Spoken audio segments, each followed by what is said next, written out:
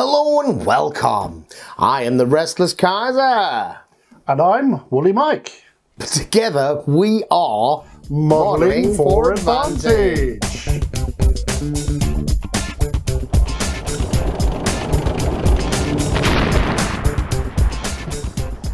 Back again. Back again. Good to see you again, Wooly Mike. So today we are going to be looking at Deutsche Afrika Korps. Look at that. A big box. So do you want to read them what's in this while I get this bad boy open for your viewing pleasure and enjoyment? We have 7 Panzer IIIs, 4 Panzer IVs, 3 5cm anti-tank guns, 2 8.8cm anti-aircraft guns, 4 10.5cm howitzers, 1 complete rulebook, German Start Here booklet, decal sheets and 10 unit cards. Very nice. German Here booklet. Did you hear that? Yeah. All right. So this box isn't as deep or as heavy as the others, but the unit count is still strong, right? 7 Panzers, 11 Panzers, and 9 guns. 11, 20 units. Yeah. But these are mid-war vehicles and early war vehicles. They're a little bit smaller in a lot of cases, and certainly in terms of points. I mean, if you make, depending on how you build the Panzer IVs and 3s, there's a lot of points in this box, that's for sure. Right, we'll sort these piles out and we'll be right back.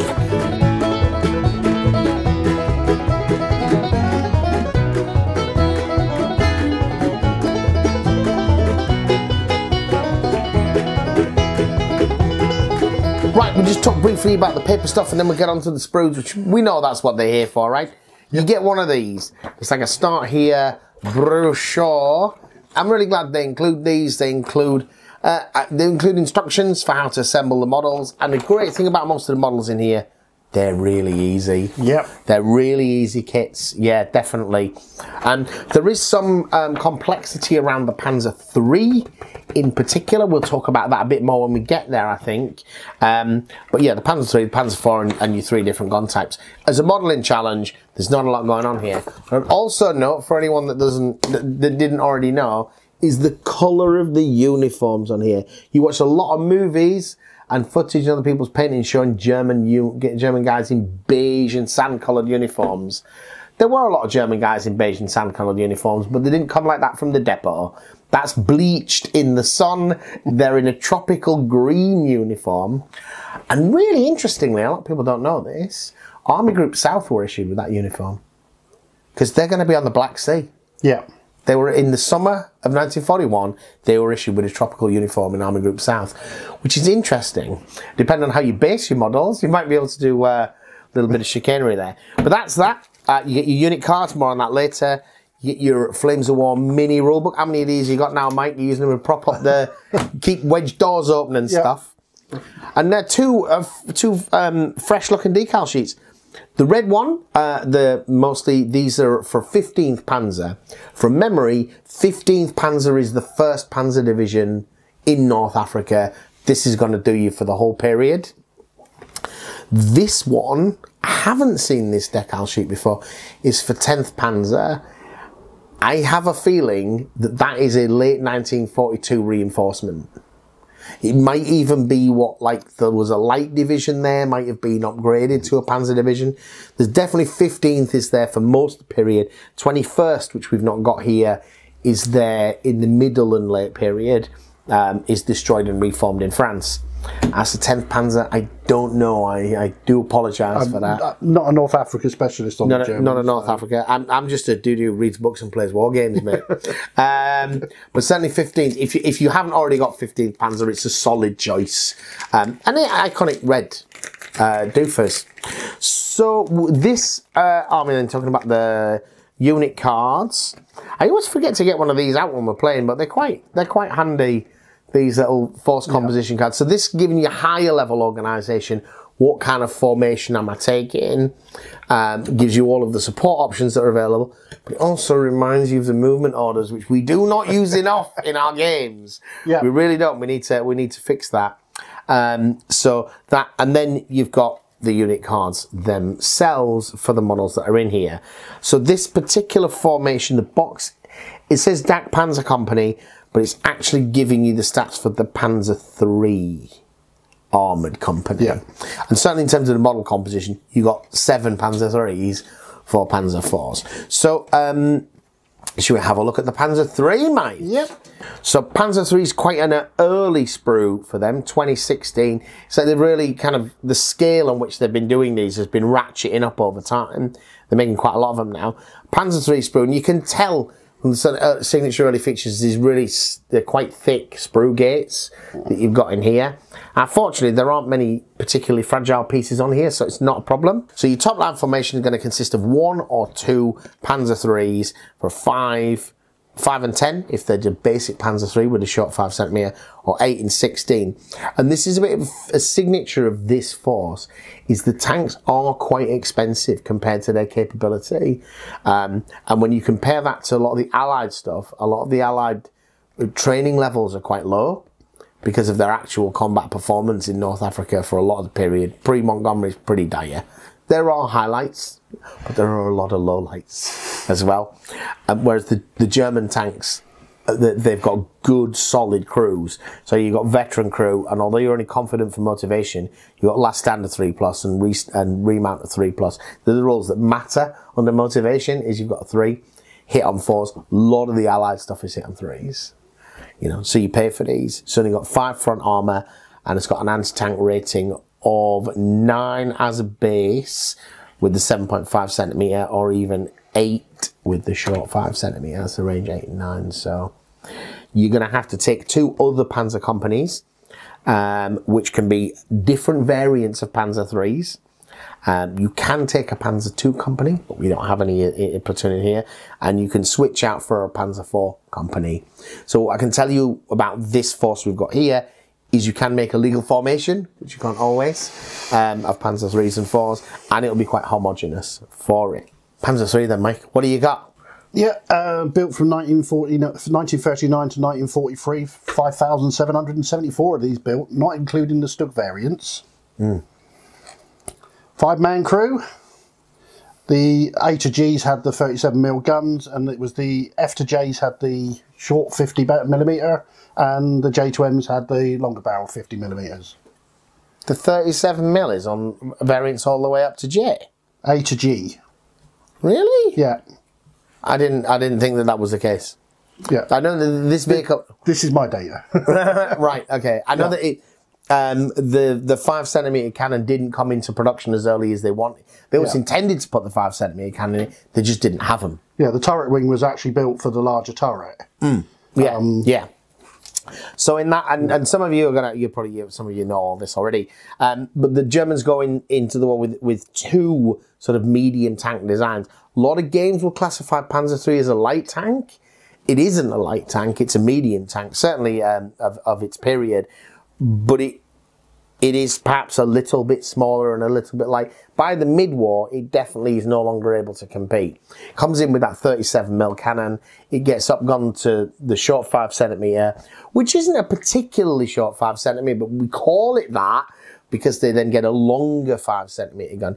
And this is really not North Africa. This is in Russia. When they go in Barbarossa, 1941, they start meeting things. The T-34 in particular, but also KV, and this short 5cm cannon cannot penetrate it, even at really close ranges. So they upgun it, and it just can't take a cannon better than the 7.5, than the short 7.5, because the original design for the Panzer IV, which we'll come to have a look at, starts the war with a short, stubby 7.5cm howitzer, but it's got a bigger turret ring. So although the Panzer III was intended to be the gun tank and Panzer IV was the support tank within the same formations, the roles get reversed as guns get bigger, armour gets thicker. The Panzer IV turns out to be the design. In 1943, the M or the N version of this was a 75mm. It's got short 75. Yeah. But quickly production gets shifted over to Stug because it's built with the same hull. So they don't actually build all that many of those, but they build a few. So that's the Panzer III. And you're going to see then, as we look at these other cards, there's a lot. While we're talking, I've got some models. I'll show you some pictures of those. The Panzer III tank platoon is for a rookie, I would not advise this army, because you need to remember a lot of things and you need to know a lot about what you're building before you build it if you want the model to look like what you're claiming its stats are. Because basically you're free to mix as much as you want from the following options. You can replace the short gun with the long gun for 2 points a model. You can up armor it for 1 point, which goes from 5 to 6 on the front armor. And you can switch out to 7.5 centimeter. Switch to the 7.5 centimeter for another 3 points. Now, so you could have short and long and up armored and not up armored mixed in. Now, once you've actually got a grasp of what these different vehicles are, I find this quite difficult. If it said Panzer 3J, I'd know what it meant. Yeah. Whether it's up armoured and whether it's up gunned and so forth. But you can, the point thing about this is they come in platoons of 3, 4, 5, the basic 5 points. But as soon as you start up gunning and up armouring them, and you're going to have quite a few of these, you quickly spend a great many points. So when you're building them, it comes back to this. It's worth knowing which version you want to build. Depending on how much of a rivet head you are, or a rivet counter, the Panzer III you'll see is probably one of the more complicated ones. And there's three main aspects that change. One is the actual gun, and you've got 3 guns on here. The long gun, the short 50, and then the short 7.5. Those are your three cannons there. So the 37mm not on here. But I don't think any of those were shipped to Africa, and the numbers are quite small. So that's the first thing that you need to bear in mind, and that's going to change which mantlet you use down here. But then you're going to decide if it's armoured, up armoured or not. And essentially on this kit, the up armouring changes. It's the plate of armour in front of the driver's vision ports. Across the front here, you attach that piece. It's quite a clever bit of design. You're sliding it in rather than gluing it on top, and you're going to have quite a different one. And what's the easiest way to spot the difference is probably that the machine gun is on the opposite side, but it isn't. No, it isn't. I'm getting that wrong. That's just the pieces upside down in the mould. The upside down one, I think it's probably simpler for me to say just look at the diagram.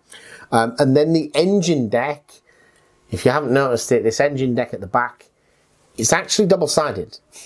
And the different versions have the access points for the engine in a different arrangement, if you've not seen that before.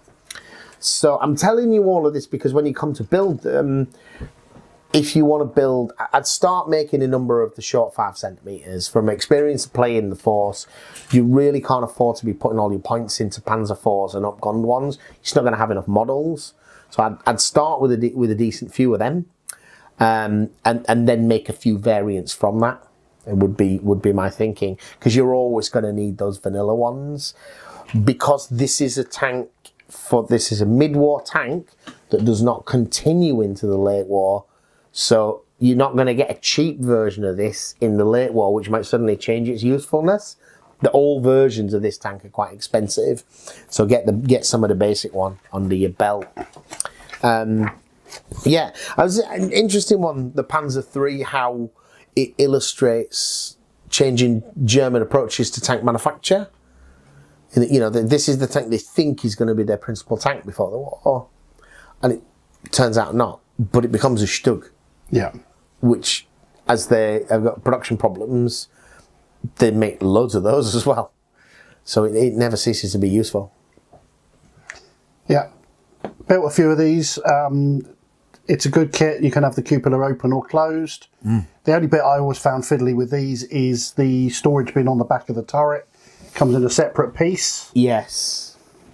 Yes, I can't remember. It's not particularly. There is a little bit of keying on the back of the turret. I think in this version they all have the stowage bin. I think it's only the really early versions that don't. So you do want to put that on. Yes. Yeah? But that's your only tip from memory? Yeah. Everything else goes together quite nicely. All right. So those are your desert variants, Panzer IIIs, and your Panzer III mixed platoon. As I say, you can mix and match them a lot. And because of the mistaken target rule, you probably do want to mix in at least one of the longer gun versions. But, you know, your mileage is going to vary on that. But there is some value in mixing them. It can just be a bit hard on the old noggin, I think, sometimes. Panzer IV. So the Panzer IV we've got here is the early version. They make two different Panzer IV kits. This is the early one. The later one is very, very similar kit, but it's just got a Zimmerit on some of the facings, whereas this one doesn't. That anti-magnetic paste. Have you made some of these, Mike? I have got several of these, yes. What do you think? Again, the turret bin on the back is an extension of it, but still fits together nicely. Yeah, 8,500 of these were made during the Second World War. Yeah, so pretty much. So this gives you your 1941, 1942 version. I mean, I suppose I'm not quite sure what like the A's and the B's look like, because they ratchet up the production. So the numbers of the very early series are quite poor. So what you've got here though mainly is the kind of E to F to F2 versions. So before you've had the side skirts and all that spaced armor, which they have. So the earlier versions have got the short barreled 75mm gun, which is the same gun that you've seen on the, which we mentioned on the Panzer III. But this is the gun that it goes to war with. And you see that little D-shaped bracket around it? That's sort of underneath the gun. Can you see what I'm talking about there? That's actually so that the aerial doesn't get trapped in the turret mechanism. Yeah. That's quite a clever little thing. As it turns around, he just pushes the aerial out of the way. But what I don't understand is why you don't see that on later ones. Because obviously it made a difference. They thought it was useful. Maybe the position of aerials moves. But it's something you only see on this. So, as cool an idea it was, I don't know how necessary it was. But that's what that does. If you've ever wondered, for a long time, I wondered what the heck that was for. So that's in your early one. And then you've got these two 75mm guns. Now, these are two different guns. And if you're super interested in this kind of stuff, the single baffle one is a slightly earlier version, and it's going to be something like one is L40 and L42, or it's something of that nature, and you're going to find it around those because another era that it's trying to cover. Now, in game, those two different guns have no in-game difference, but I think that the double baffle one is a slightly later gun, and it's a slightly different version. And if those things matter to you, I think it's really nice that they've included it. Yeah. But the combat system that it operates just doesn't have the level of granularity to distinguish between those two different guns. Yeah. But they understand that they exist, and so they provided a kit for them. So what you're getting, if you take the standard version of this, you're paying effectively 6 points a model, 12, 18, 24 for 2, 4, or 5. And you can pay an extra 4 points to upgun it. So you're looking at 10 points per vehicle if you want the long 75. And that is a lot of points. 10 points for a tank. I mean, it's got all the stats that you would expect it, and it's got 5 front armour.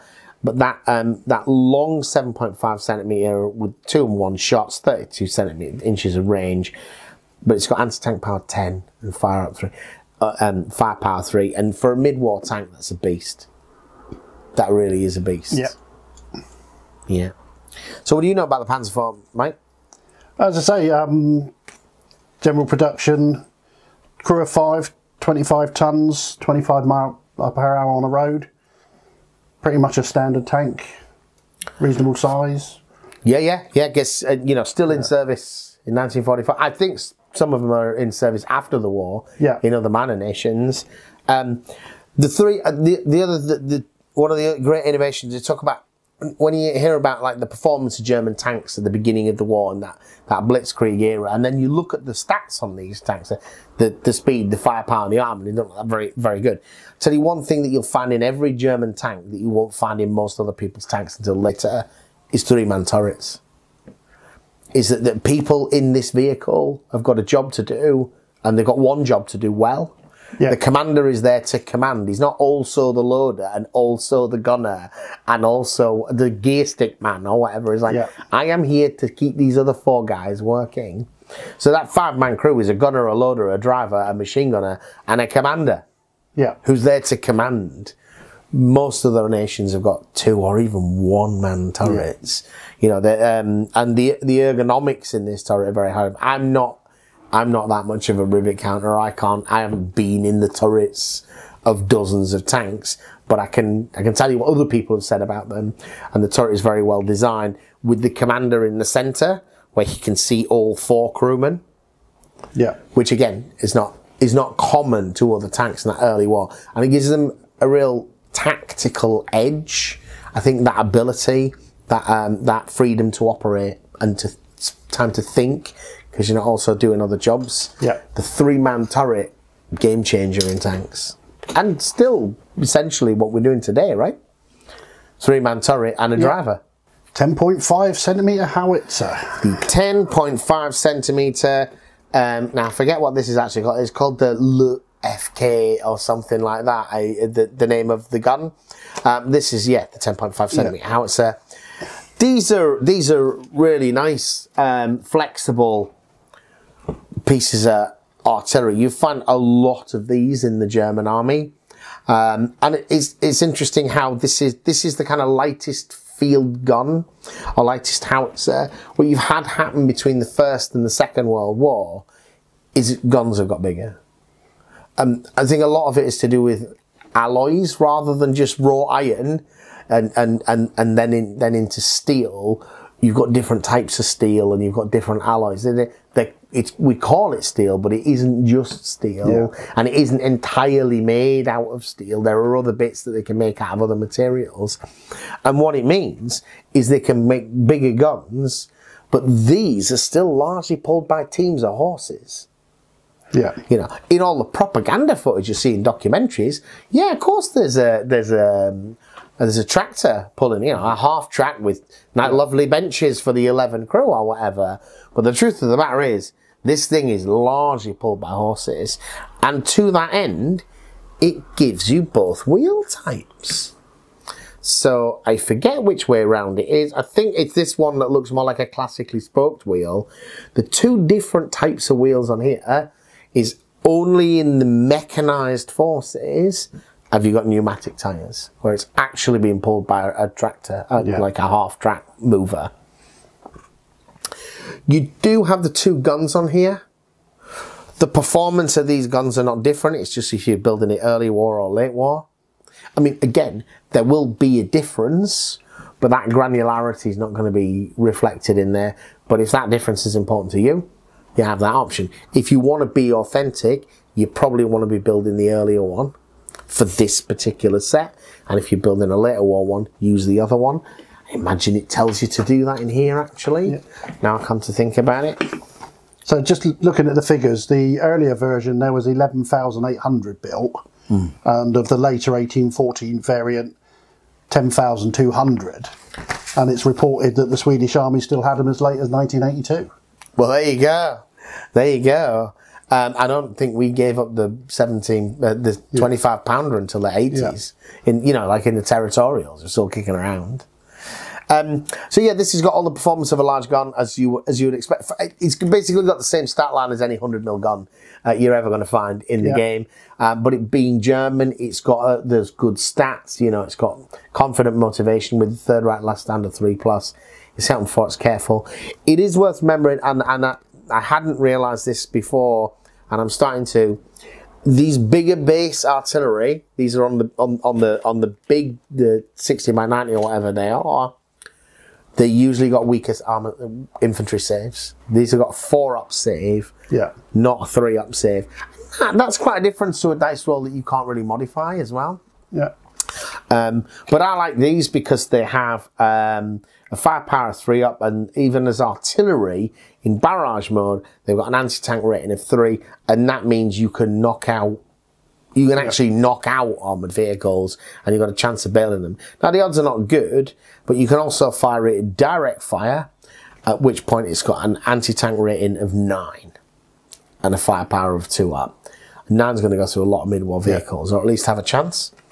But you are going to pay for it 7 or 14 points, depending on how many you take. Next piece of artillery, we're going to go for our 3 5cm guns. So, the 3 5cm guns, like the 10.5cm, these are coming in as a support option here. You got for 8 or 12 points. And you see this theme with this German DAK army, everything is expensive. You know, if you're used to playing a kind of late war or even early war Russian army where you can get a battery of guns for 3 points and stuff, this German army is really going to be light on units. It's got all the German stats. It's got the 3 up infantry save because it's on a smaller base. And the 5cm gun, it's got anti-tank power of 9 and a 4 up firepower rating. So it's a solid gun to be taking. 12 points for 3 of them. It probably costs more than the tanks it's shooting at. It's as simple as beautiful little kit, right? Yeah. This is the world's smallest kit. I mean, what you're talking 4 pieces here: 2 wheels, gun shield, 2 wheels, gun shield, gun carriage, gun. 5 pieces. Oh, is that a trailer or another? Like, there's a bit to go under the gun shield. Yeah. But 6 pieces, literally. These a little bit different. To just take a moment, if that's right. Have you built one of these, mate? Have you seen these? I think I have got these ones, yes. I think I built these. That's the howitzers I've not got. Right. So these come with the 5-hole bases. They're the same size as the infantry base, but they're intended to mount long ways with the gun pointing out this way.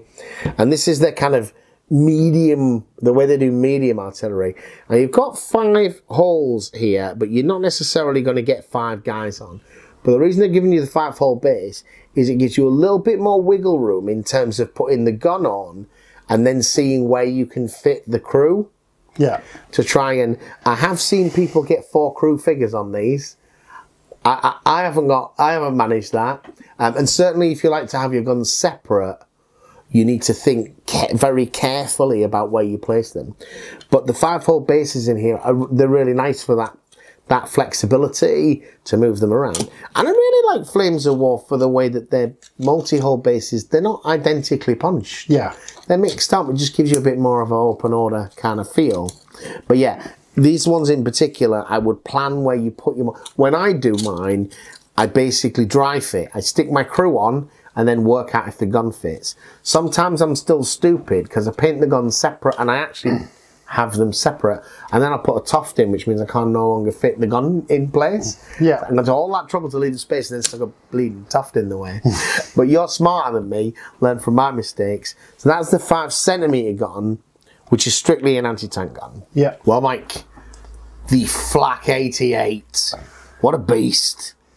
What is the Flak 88? Got all the same German stats. Confident, but with the last 4+, but with the last stand rule.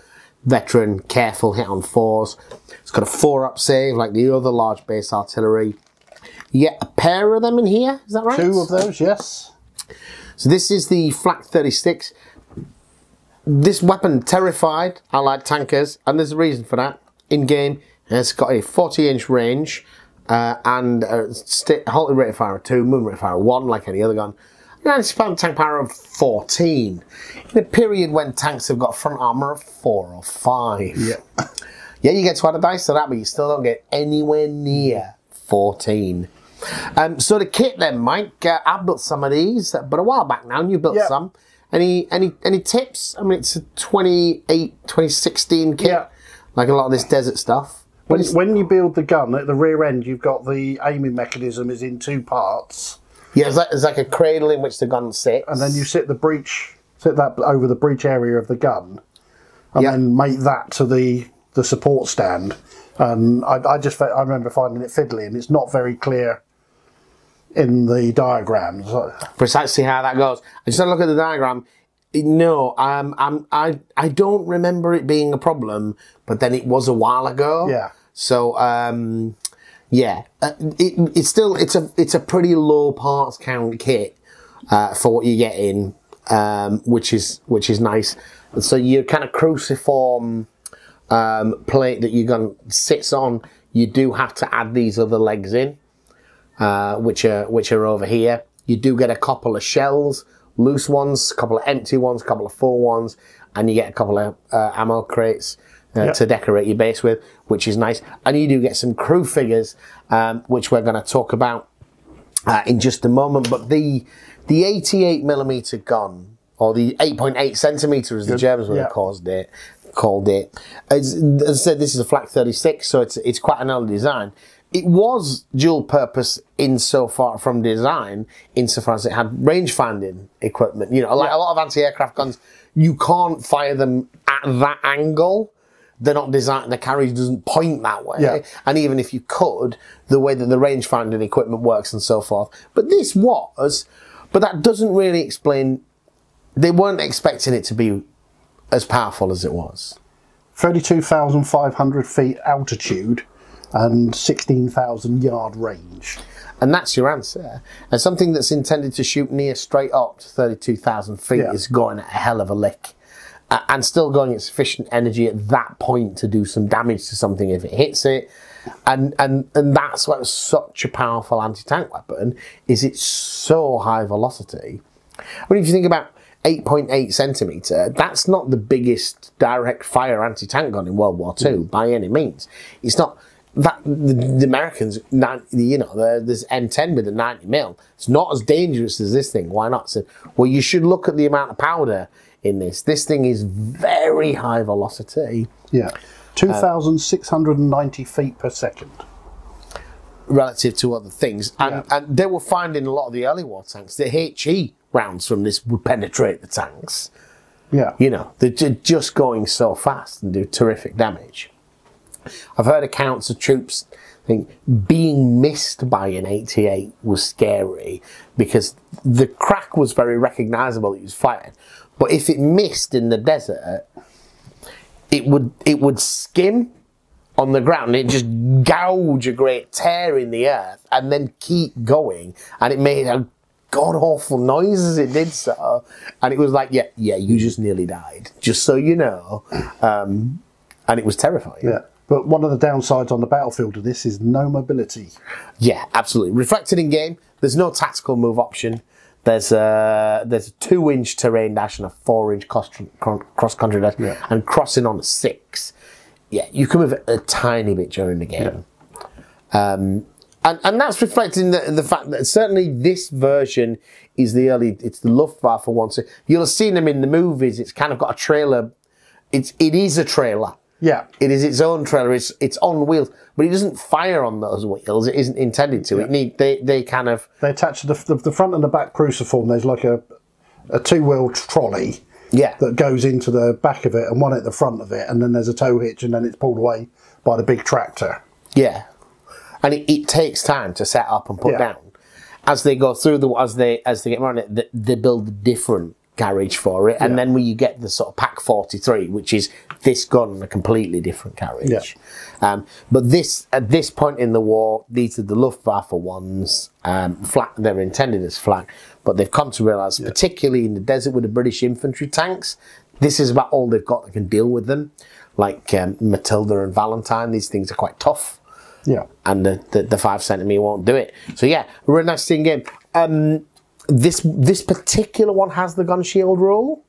We saw an Italian one that didn't. Yeah. So with those things, it's worth, in these kind of earlier periods, it's always worth being a little bit mindful that the configuration of the equipment might have been a bit different.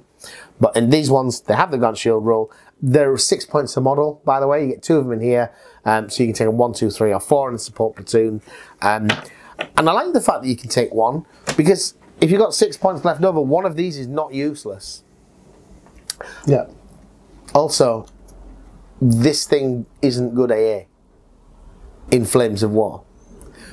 It doesn't get the dedicated AA role, because the dedicated AA role isn't the range at which aircraft are at if they're bombing you on the table is not the range at which this gun is designed to operate.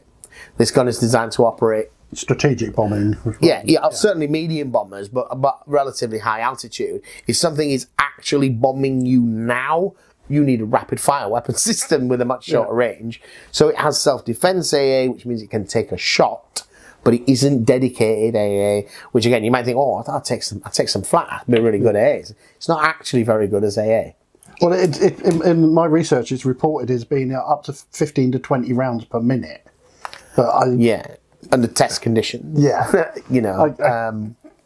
I think all of these were manual traverse and elevating, so the old guys with the handles and... Yeah, but the gears make a big difference there, though, don't they? Yeah, they don't have to be really slow just because of that. But yeah, but in terms of sustaining that kind of rate of fire, nobody can sustain that kind of rate of fire. But if you're prepared, you could maybe get that.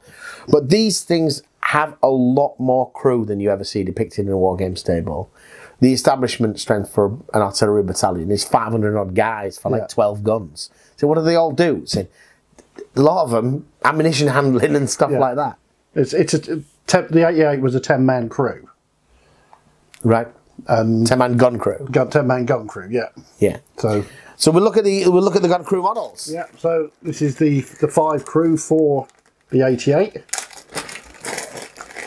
So you're going to pop this one on the one of the big bases, and you can recognise the 88 crew. So you've got a number BM081, but it stands out because you've got that really iconic rangefinder. Yeah, that binocular vision. So that's it's a rangefinder because it's about triangulation. Yeah, that's so they're trying to get as much distance for the 2 points to measure from is what that is. Yeah.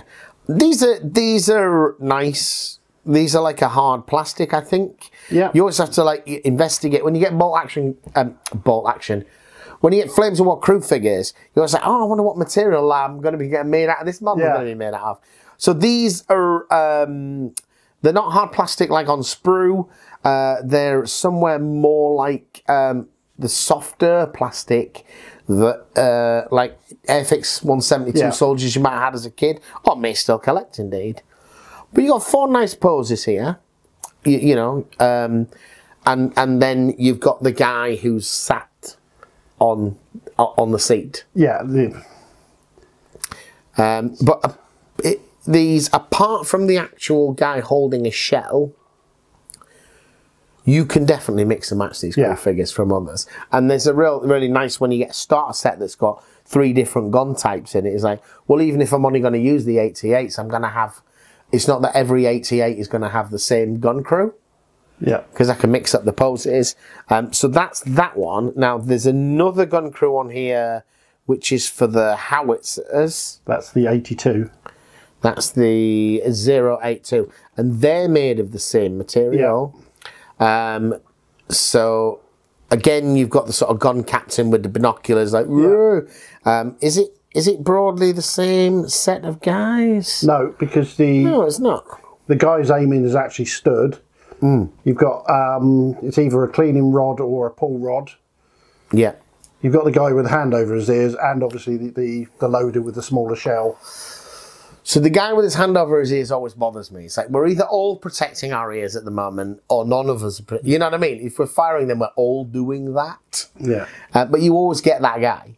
You always get that guy. And I always use, often like with a 3-man mortar crew or something, you always got one guy doing this and say, well, why do you get to cover your ears and the other 2 don't? But that's that. And then the third... The 4 nailed down for the 5 centimetre. So these are Siocast models, and this is where these are not going to mix well with the other 2 gun crew models. They'll look fine in the same army, but they won't look fine on the same base. Yeah. Not because of the material they're made out of, but because of the material they're made out of, they're proportioned differently. They're beefier. They're much beefier. They still, you know, I look at these and I think they look all right, and I look at these and I think that they look all right, but I look at them and thinking they don't look the same. Yeah, you definitely don't want these two models on the same base. So these are intended to be, I think, for the 5cm. Yeah. This is BM087. As I say, it's in Cyocast. Just going to have a look. The sculpts on these look pretty crisp, but there is a bit of work to do. There is a bit of clean-up work to do. On the scuttle helmet, for sure. Look a bit. Yeah. Bit of mould line. There's a bit of a mould line on those. Just looking across them. But they've, you know, they've got discernible faces. They've got creases in their uniforms. You can definitely see the webbing, gas mask, and so forth. There's just a little bit of clean-up to do. More so than these ones, I don't know. I'm not seeing. If there is clean-up to do on these, it's very, very minimal. They look a lot crisper, yeah. But the faces are a lot. They've not held the details so well for being a bit smaller and a bit finer. They don't have definite. I don't mean they don't have a face, but they don't have as prominent features. Yeah. As the others, you know, and that's a horses for courses thing, you know. So you look at models and that's that, you know, that I'm not entirely happy with that. Maybe this, maybe the hands should have better fidelity or whatever. And you're going, okay, well here's one with hands and better fidelity. Oh no, his hands look massive, you know. It's like, well, yeah, because the actual margin that you're really finding the restrictions of the material you're making it of. Are you on to the last thing, man? The last thing is the ubiquitous Tank Commander sprue. The 3 up out of the cupola, and then the 2 with just the head sticking out. Yeah, I like the just the head sticking out of these. So you got 5 different poses. They're really nice sculpts. It's made all of the humans that I've seen them making hard plastic are undeniably my favourite. I'm glad that they made a set of Tank Commanders. Yeah. It's nice to sometimes, some of the Team Yankee ones, you've got a different crew figure sculpted on the, you know, for like Commander Up, some of the British ones. If you're listening, Battlefront, do more of that, because across the range, I get loads of different I love these, but if there was another one on here that I could use on the Panzer IV crews and so forth. But when they give you these, they always give you enough for every vehicle operator to ride Commander Up. Now here it's slightly under, I think. We've got 10 commanders and 11 tanks. We've got 10 commanders and 11 tanks. I only ever have one vehicle that's riding Commander Up as a way of marking the commander. If you like them all, you can be upset that you're missing one tank commander. Most of us are drowning in these things. Yeah. We got absolutely loads of them. So as a value proposition then, Mike, to use that modern business term, it's in line with the other stuff, right? You're getting 20 models, tanks or bases. As a Flames of War starter army for German Africa Corps, I think it's well, as I suspected, it's more than you need. Yeah. This is 118 points, and that is assuming you build, you build 3. So building 3 of the Panzer IVs as up armoured, and 2 of them with the long gun. So you're taking a HQ of 1, which you definitely want to do, and then 2 platoons of 3. One of which is all the up-armoured ones, and one of which is some up-gunned ones, and then another platoon of Panzer IVs. But to just get, it's not like they've taken all of the upgrades by any means, and it's at 118 points. Clearly what's missing here, there isn't any infantry. When they don't put any infantry at all in an army box, it's not ideal. Yeah. Because if you play Flames of War seriously, you want at least 1 platoon. Ideally a cheap one to just dig in on one of the objectives, just to give you the freedom to move around. And I think that the reason for that, I've said this before, is they've tried lots of different ways of making their infantry. And they were starting with this thermoplastic or Cyocast resin stuff not long before COVID, and they had a lot of stuff in metal, they had some stuff in plastic. I think they probably thought this was how it was all going to be. then it's kind of not quite panned out that way where they are. Don't think they currently don't make Afrika Korps infantry. They have it in metal, and they look like nice sculpts looking at their website. Yeah. I've not been able to buy it for a year. I'm trying. So I wasn't surprised to see that it wasn't in here. But stay tuned if you're interested in mid-war infantry, because the way that they're doing the Stalingrad and Kursk sets and so forth that are coming up, we are going to see entire infantry forces. So, you know, I think in the desert, that it certainly would have been nice to have seen a platoon of mechanized infantry with this. Yeah. It's not here. It isn't the end of the world. You can still go and get some from other parties. But in the next range, the next mid-war coverage, we're going to see a lot more of that. Yeah. What do you think? Value for money, Mike? Would you be happy with this? Good. I've got some 4s and I've got some 3s for the mid-war, so they're not much different. The guns are quite brutal when you have to go up against them. I've found out on many occasions. Right, right. So yeah, it's a formidable force of guns, and then the tanks will manoeuvre around. Yeah, whatever you're gonna. And you can use those guns as infantry for holding objectives. Certainly the 5cm, they're not a bad alternative. In fact, in many ways, they've got some advantages and some disadvantages. All right, guys, that was our thought on the Deutsche Afrika Korps. Thank you for watching. Bye-bye. Bye. Hello! If you're enjoying our Flame to War content and considering getting one of the starter sets or starter armies, why don't you think about buying one from our online web store at modelingforadvantage.co.uk. Thank you.